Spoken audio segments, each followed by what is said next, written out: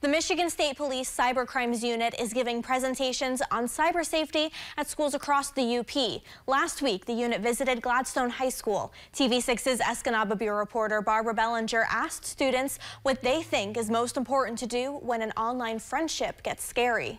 A friend request from this. Gladstone high schoolers say learning how to talk about internet safety with the adults in their lives is essential. Obviously, sextortion and online safety is important for everybody, but especially when we're talking about youth, it's really important to open up that dialogue. MSP's Cybercrimes Unit talked about cyberbullying and sextortion with Gladstone 6th through 12th graders last week. Sextortion is when people are blackmailed with nude images of themselves. MSP Detective Trooper Colin Hinman says he hopes to spread awareness so students feel comfortable coming forward if they get in a compromised situation. The last thing we want is to have someone become vulnerable to the point where they hurt themselves or exposed or exploited online and feel like they didn't have the option to talk to someone. Students say telling an adult something that might be embarrassing or get them in trouble is hard. I think that it's very important to tell your parent just in case something does like that happen,